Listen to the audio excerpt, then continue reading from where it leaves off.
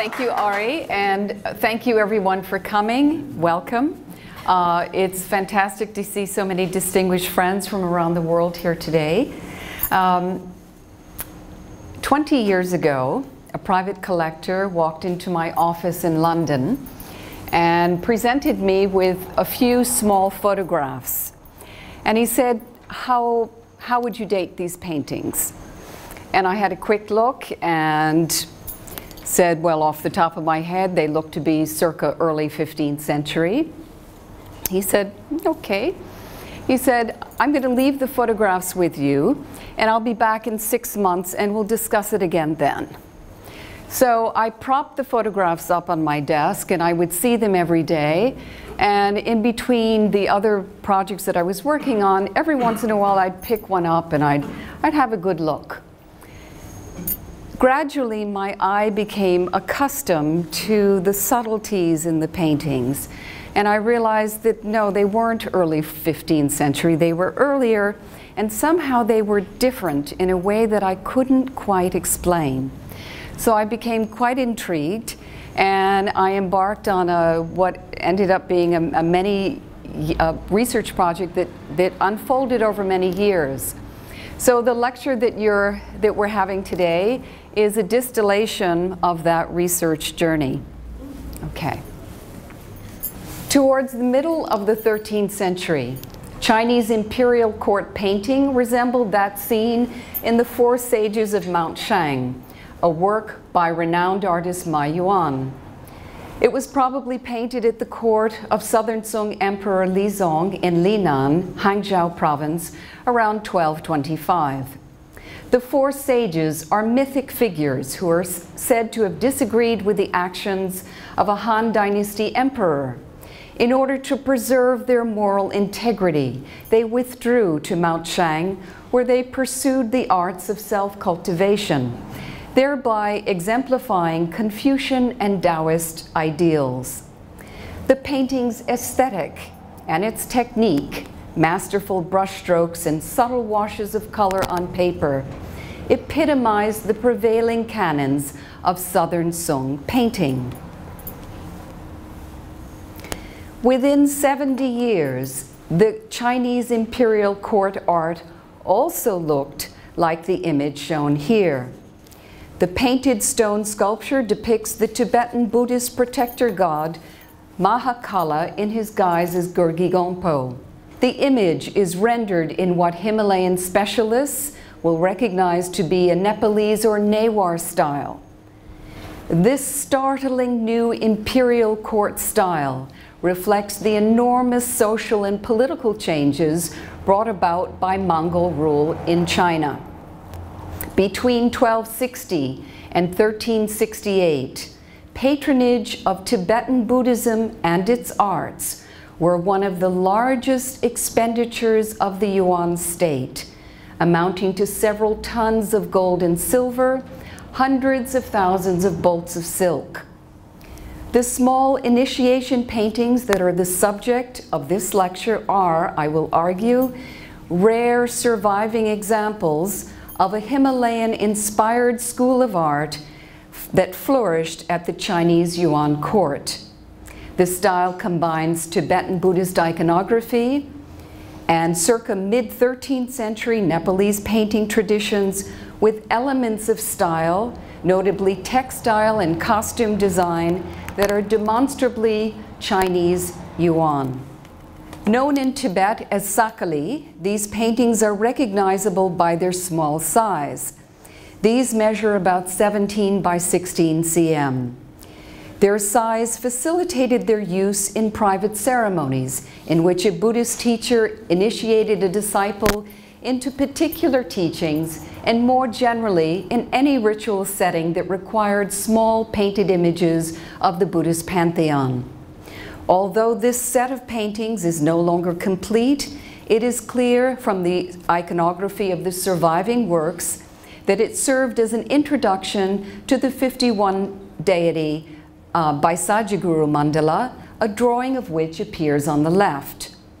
Often described as the medicine or healing Buddha, by Sajaguru and his entourage are more generally associated with protection from harm, the assurance of long life, the accumulation of good karma, wealth, and an auspicious rebirth.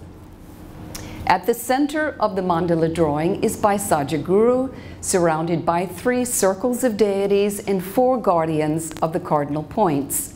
The first innermost circle consists of 7 Buddhas, one of whom is on the right, and the goddess of wisdom, Prajna Paramita. The second circle consists of 16 bodhisattvas. That shown on the left is Vajrasattva, in this context associated with the eastern cardinal point.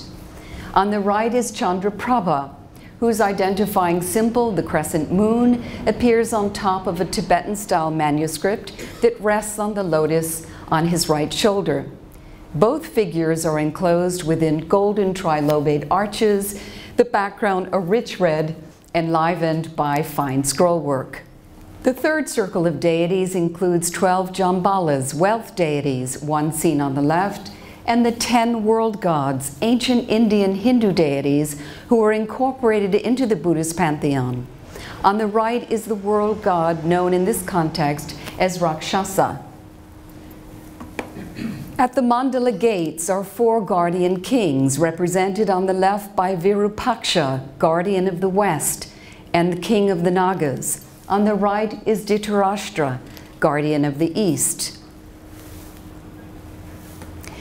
Important evidence as to the date and provenance of these paintings is to be found in Newar-style Tibetan painting of the 13th century, an example of which appears here. This painting depicts the Indian yogi Virupa, who gestures towards the sun as he is offered a cup of alcohol by a divine barmaid. Now in the Kronos collections in New York, it was painted by a Newar artist, probably for Sakya Monastery in Central Tibet, sometime during the second quarter of the 13th century. An inscription on the back of the painting states that it was consecrated by Sakya Pandita, who died in 1251, the charismatic leader of the Sakya order when it was the hub of 13th century Tibetan political and religious life. Sakya Pandita was also an unwitting accomplice in the creation of these Sakli paintings. In 1244, Sakya Pandita was summoned from Sakya Monastery to the camp of Godan Khan near Kokonor in the Qinghai region. Godan's armies had conquered large portions of Central Asia and were threatening Tibet's borders. His army had already made several punishing raids into Tibet, and Godan was looking for a Tibetan with whom he could negotiate a Tibetan surrender. His advisors recommended Sakya Pandita, the same man chosen for the task by Tibetan leaders themselves. Sakya Pandita took 2 nephews, the elder a 10-year-old known by the epithet Pakpa, exceptional. They arrived at the Mongol encampment in 1247. Soon after his arrival, Sakya Pandita cured Godan of what was thought to be a fatal illness, thereby winning his respect and gratitude. The Sakya leader was able to secure relative freedom for Tibet in exchange for political cooperation, the endorsement of Tibetan's hierarchy, and the promise of generous tribute. In a letter written to his Tibetan colleagues from the Mongol encampment, Sakya Pandita explained the situation. The Prince Godan has told me that if we Tibetans help the Mongols in matters of religion, they in turn will support us in temporal matters. In this way, we will be able to spread our religion far and wide. If I stay longer, I am certain I can spread the faith of the Buddha beyond Tibet and thus help my country. The Prince has allowed me to preach my religion without fear and has offered me all that I need. He tells me that it is in his hands to do good for Tibet and that it is in mine to do good for him. He has placed his full confidence in me. I have been preaching constantly to his descendants and ministers. Now I am getting old and will not live much longer. "Have no fear on this account, for I have taught everything I know to my nephew Pakpa." Pakpa was instrumental in the creation of a Sino-Himalayan school of art at the Yuan court. After Sakyapandita died in 1251, Kublai Khan formed an alliance with Pakpa along the lines of that enjoyed by their ancestors Godan and Sakyapandita, a priest-patron relationship known in Tibet as Yuan Chinese. Pakpa is said to have insisted that Kublai assume a lower seat when he received religious teachings from him. When discussing political matters, Pakpa and Kublai were said to have been seated at equivalent levels. We will return to their alliance later in this talk, but suffice it to say that they served each other's aspirations. Pakpa provided Kublai with a Buddhist worldview which legitimized and sanctified his rule, and Kublai endowed Pakpa with tremendous wealth and power by which to spread the Buddhist faith.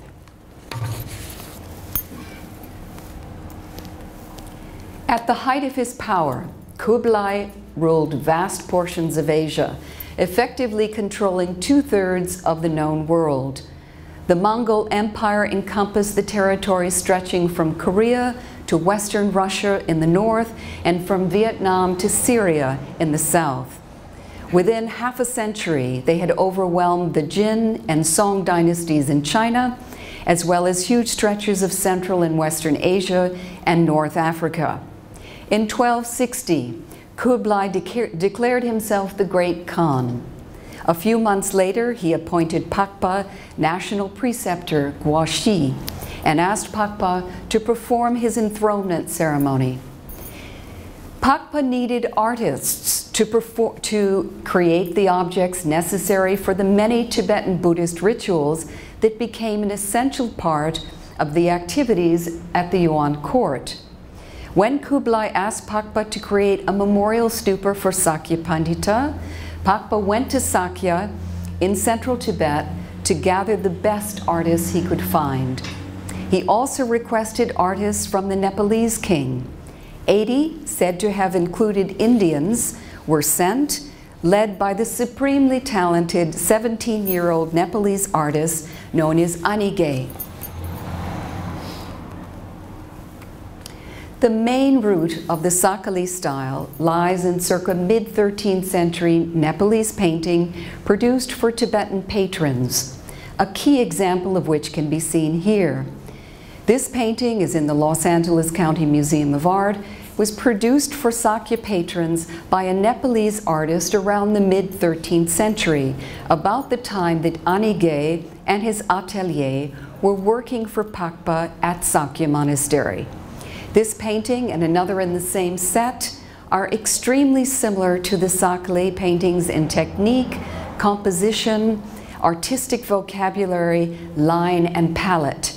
I will bring your attention to just a few of the many compelling comparisons. The upper throne in the Los Angeles painting includes two golden makaras, one on either side of the arch, their wide open jaws spitting gems, and an elegant tail, an elegant spray rising from behind their tails.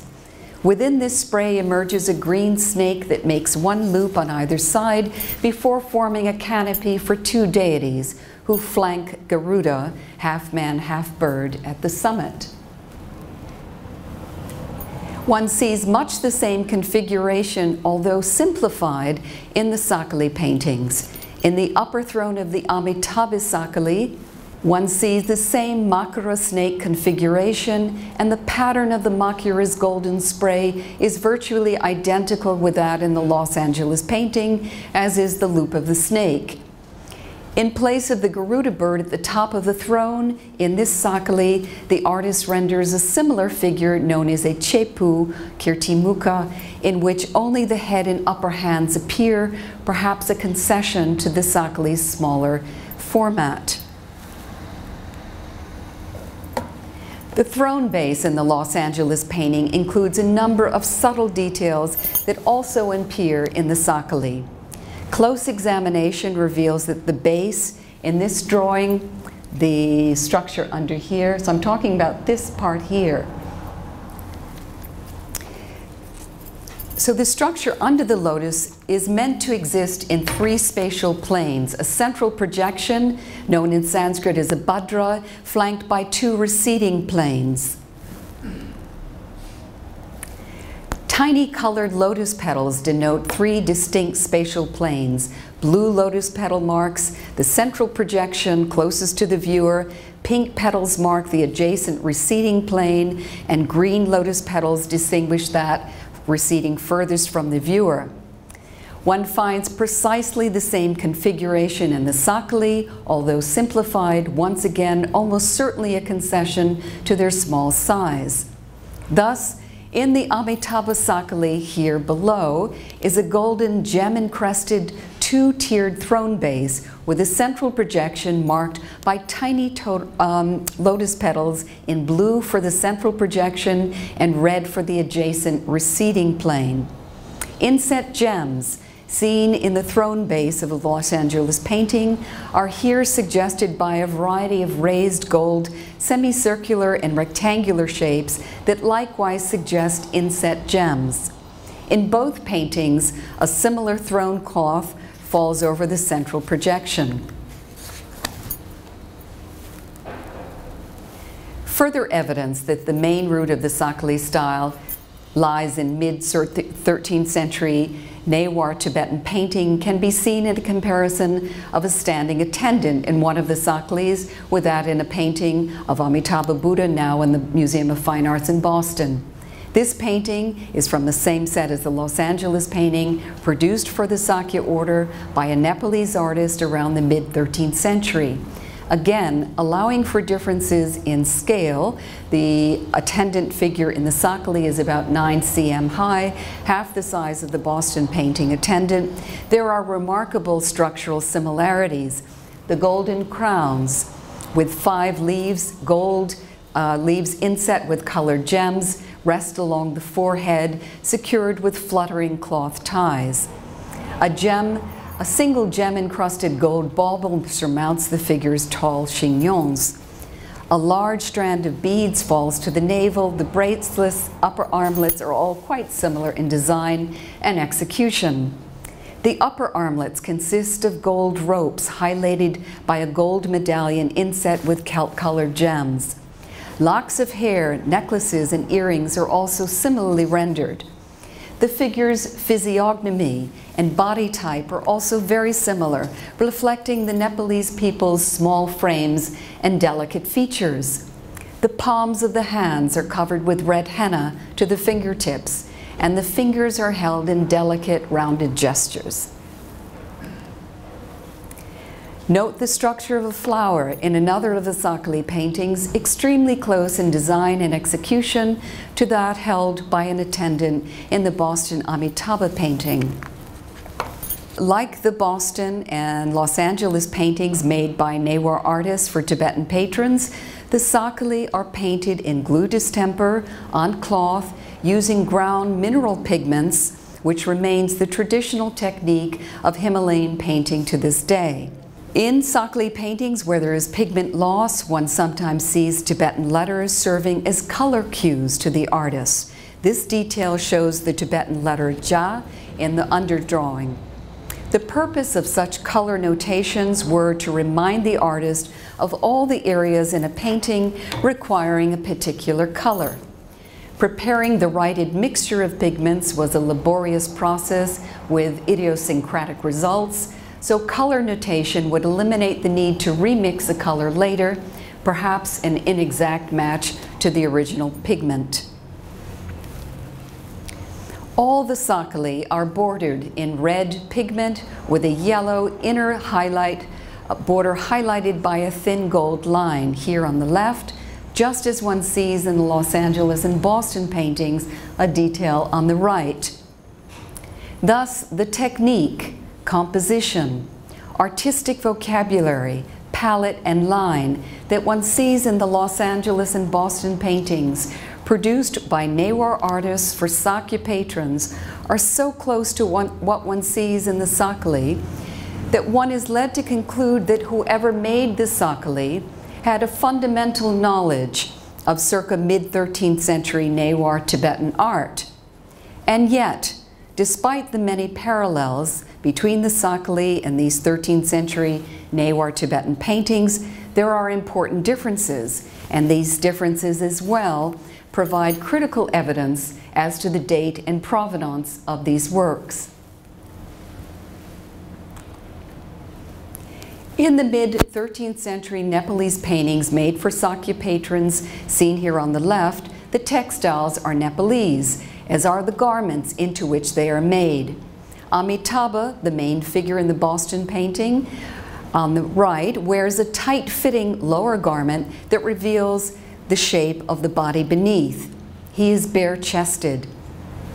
Standing attendants are also bare-chested, their lower garment dressed in a patterned, diaphanous Nepalese cloth, further adorned with scarves slung low on the hips, their ends arranged in neat flutters. In the Sakhalin representing Amitayus, essentially the same deity as that in the Boston painting here on the right, one sees something very different. The body is cloaked. A wide green scarf covers the shoulders and upper arms, and the torso is draped in a blue cloth cinched at mid-waist by a white sash. The lower body is also covered with thick layers of presumably silk cloth.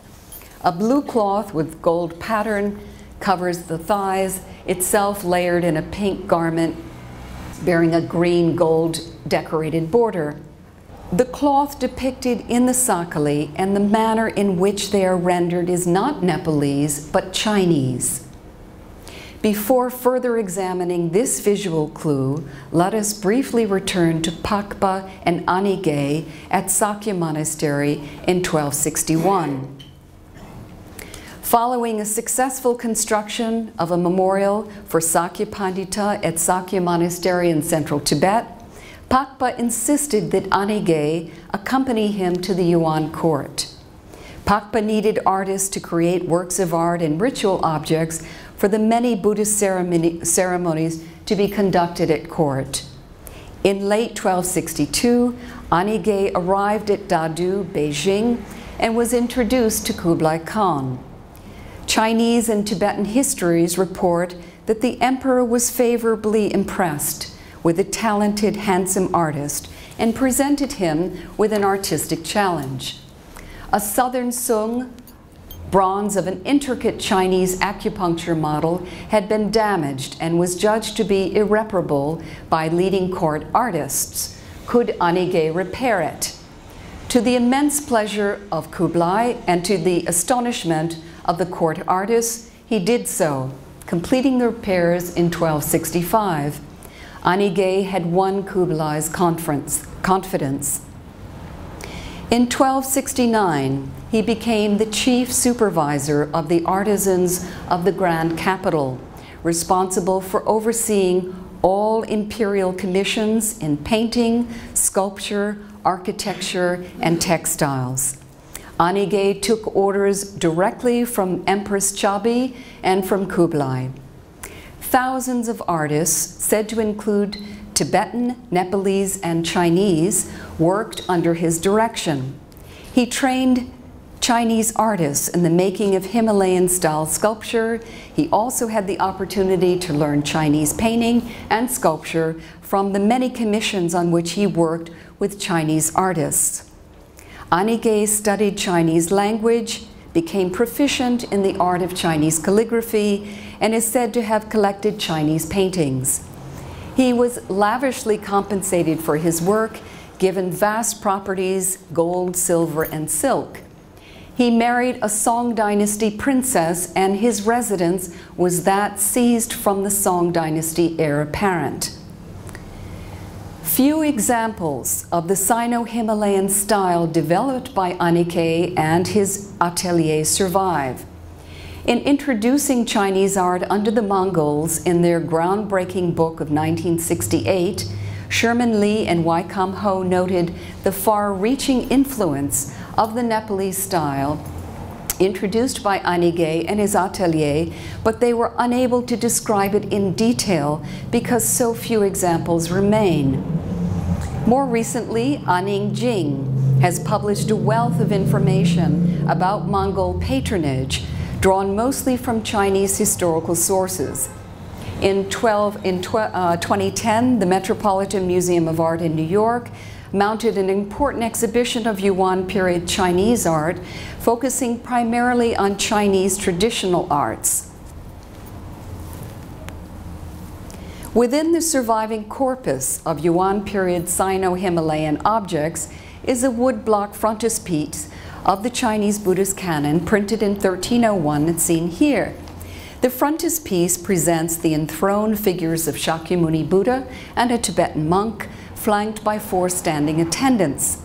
The physiognomy of the figures is essentially Nepalese, and the throne structure, especially the upper throne backs and the throne base, is essentially that seen in the Sakali. Also of interest is a gilt copper alloy sculpture of Manjushri, now in the Palace Museum in Beijing, dated 1305, here on the left. Like many figures in the Sakali, Manjushri wears a large hoop earrings decorated with lotus petals, as well as strands of beads, short and long, enhanced with large colored gems. The crowns are also similar, consisting of a 5-leaf diadem, each leaf embedded with a large inset gem. Rock carvings at Felaifeng and Hangzhou, constructed during the Song and Yuan periods, provide further evidence of Yuan period artistic parallels for the Sakali.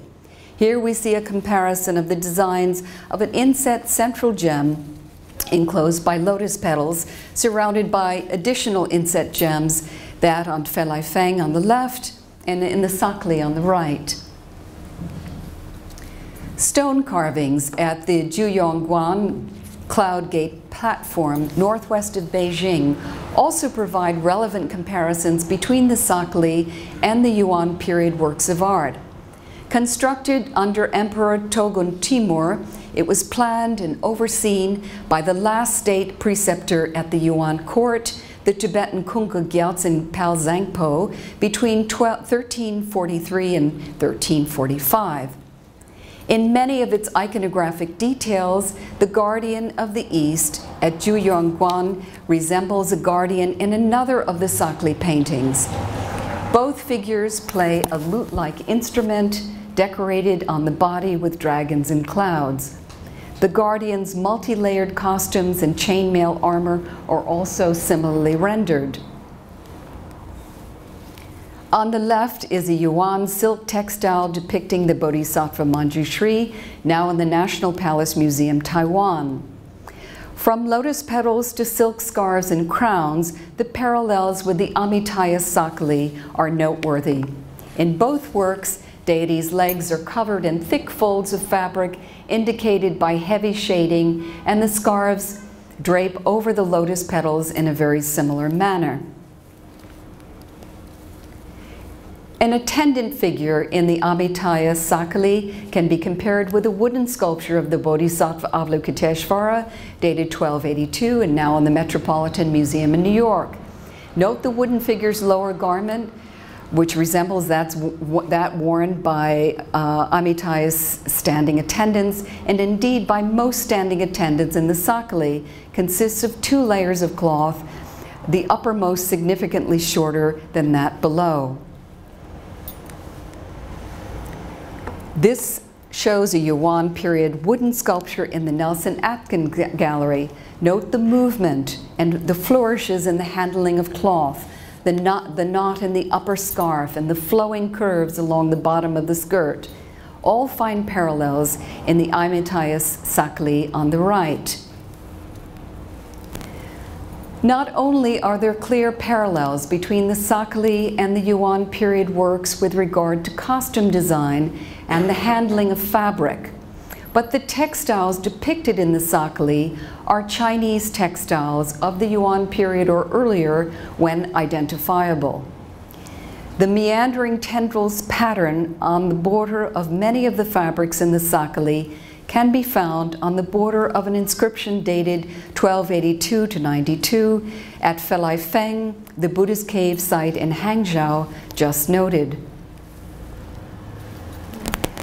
The textile in another sakli depicts a jairan, or a Central Asian antelope, also seen in a textile fragment in the Cleveland Museum of Art, identified by James Watt and Anne Wardwell as of the Jin period, which ended in 1234.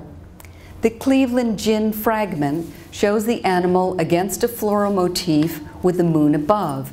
Watt and Wardwell note that this antelope also appears in Jin and Yuan art against a cloud, as it is seen in the sakli depicted here on the left. Several of the textiles in the sakli depict a soaring phoenix in gold. This too appears in surviving Jin period textiles, such as the example on a blue ground now in the Cleveland Museum of Art. The sakli paintings are mounted with cloth borders, a customary Tibetan treatment of sakli meant to be hung during ritual ceremonies.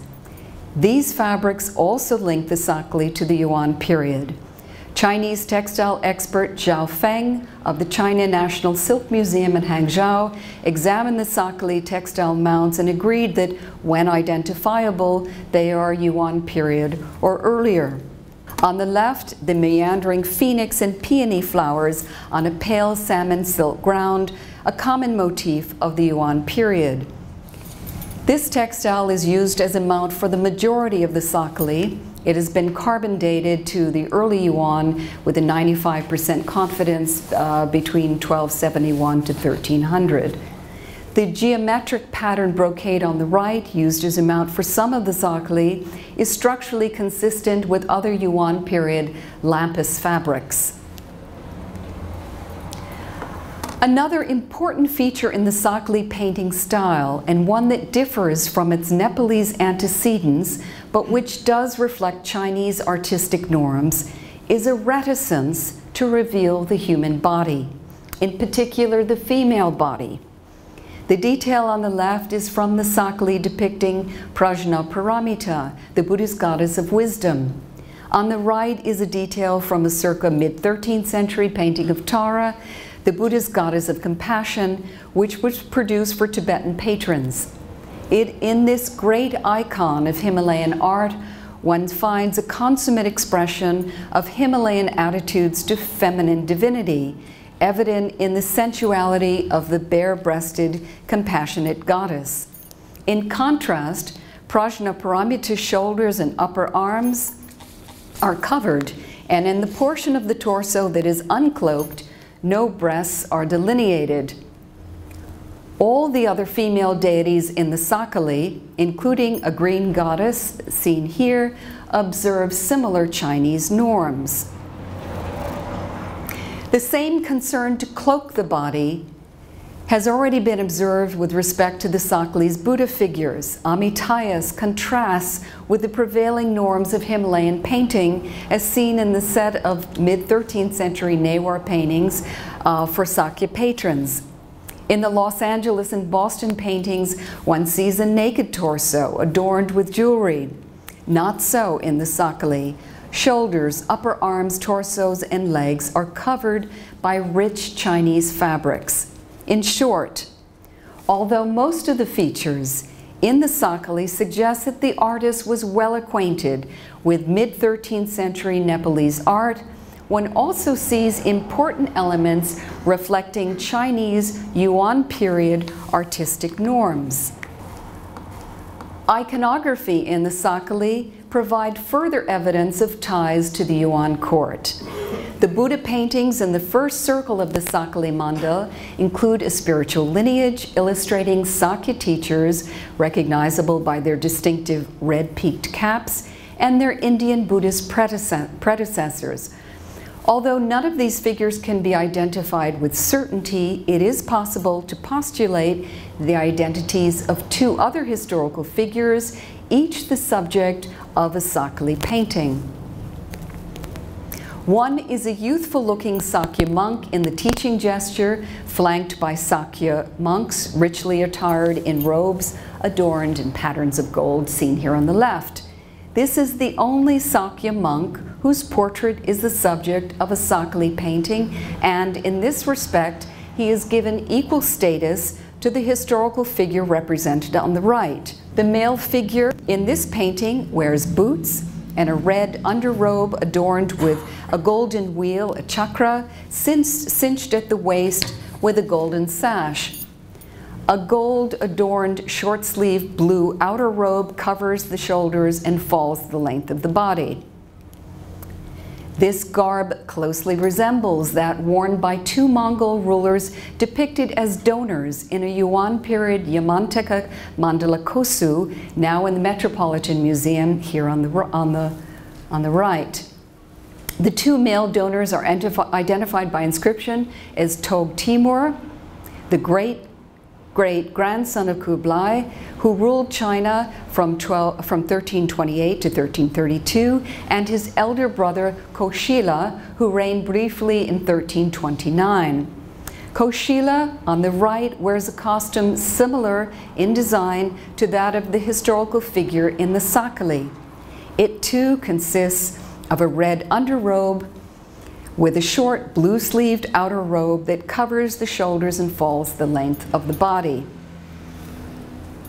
It is reasonable, therefore, to infer that the portrait represents a Mongol ruler. But other iconographic elements shed further light on his identity.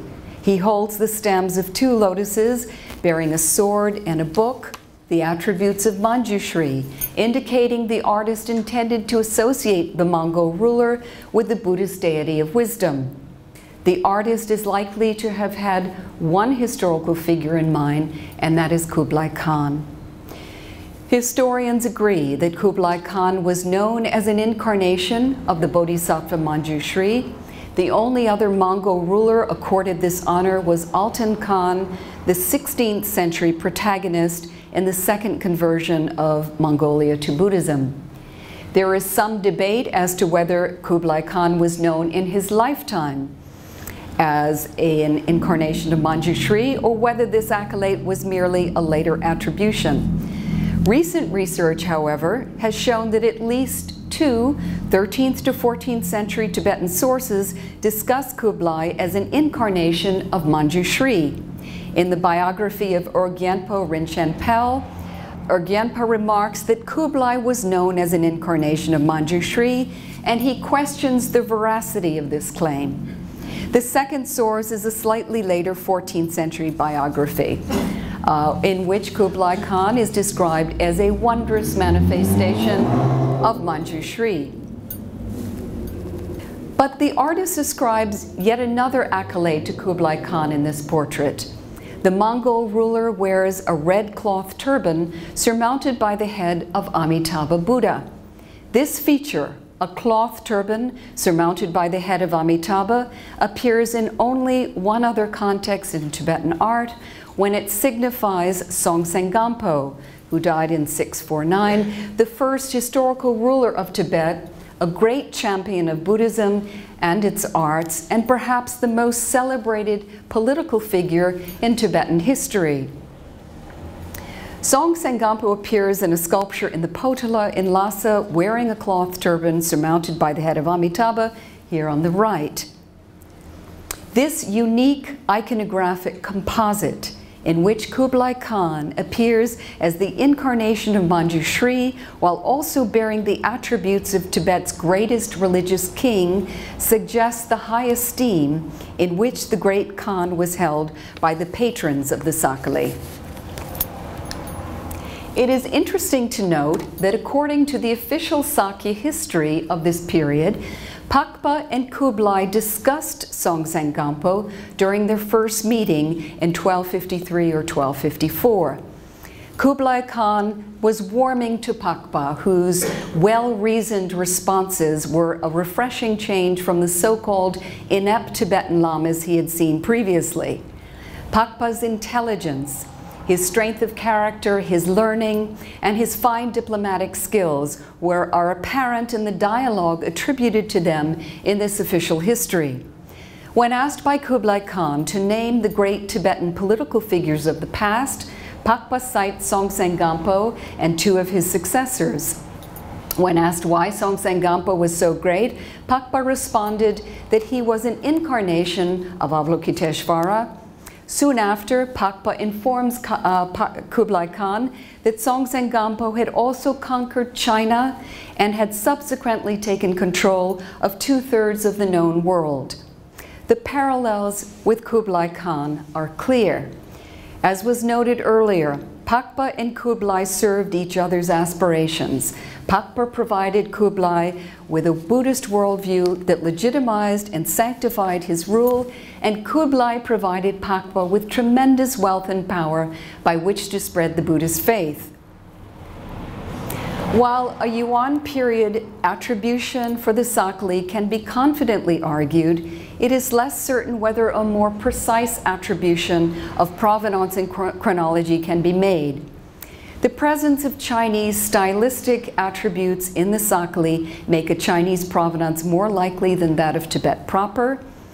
By Sajaguru or medicine Buddha rituals for which the Sakhalin were made may well have been conducted by Pakpa and others in the large community of Tibetan monks who were integral to the Yuan court. We know that at least one of Kublai's personal physicians was a Tibetan. The Yuan court was the epicenter of the Yuan power, where Kublai Khan and Pakpa lived and where Nyingjei's atelier was based.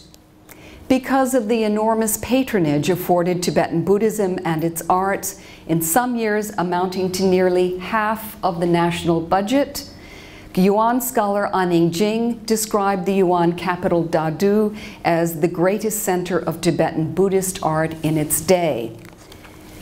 In 1275, Nyingjei was in charge of at least 3,000 artisan households. A few years later, he commanded at least another 10,000 artisan families. Jin states that among the professional court artists in Nyingjei's atelier in the capital, roughly half were Nepalese and Tibetan and half were Chinese. The presence of Kublai Khan in the Sakhalin, and presumably Pakpa as well, also point to a Yuan court attribution.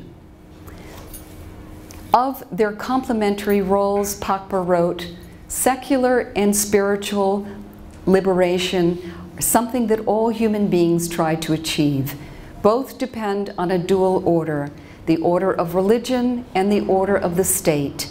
The order of the religion is presided over by the Lama and the state by the king. The heads of religion and state are equal, though with different functions."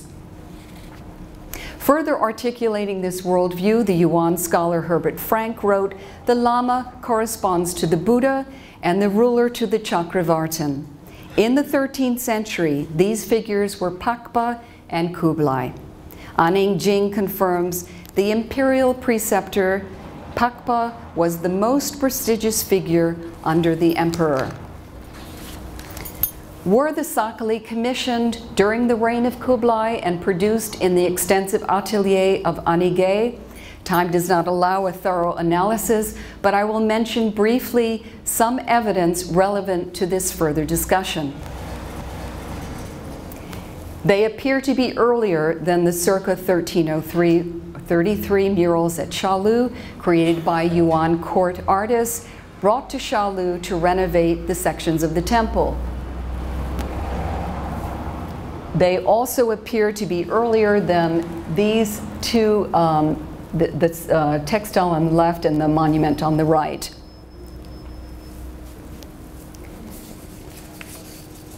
The Zhongyuan Gate Buddhas are more signified in facial features and body type, quite different from the Himalayan physiognomy in the Sakhalin. Their thrones differ significantly. The Buddha images at Zhongyuan Gate are very closely foreshadowing Yonglao period sculpture that is from 1403 to 24, with which they share many elements of style. A comparison of the figure of Dhritarashtra in the Sakhalin and that in the 1427 to 42 murals at Gyantse Kumbum in Tibet reveal continuities in iconography and style, but within a very different artistic grammar. Finally, this figure in an Arhat painting in the Jokong, brought to my attention recently by a colleague, clearly has relevance to the Sakli, but the date of this painting is itself open to interpretation and, in my opinion, is likely to be of the Yuan period. With the collapse of the deeply unpopular Mongol regime, most Tibetan monuments in China fell victim to anti-Mongol sentiment. Consequently, only a small fraction of the Sino-Himalayan works produced at the Yuan courts survive. I have argued that these Sakli are among them, as difficult as this is to establish given the paucity of the artistic record. Nevertheless, there is sufficient visual and literary evidence to make a strong case that these beautiful paintings were created under Yuan imperial patronage by an international atelier trained by the Nepalese artist Nyingjei. Thank you very much for your attention.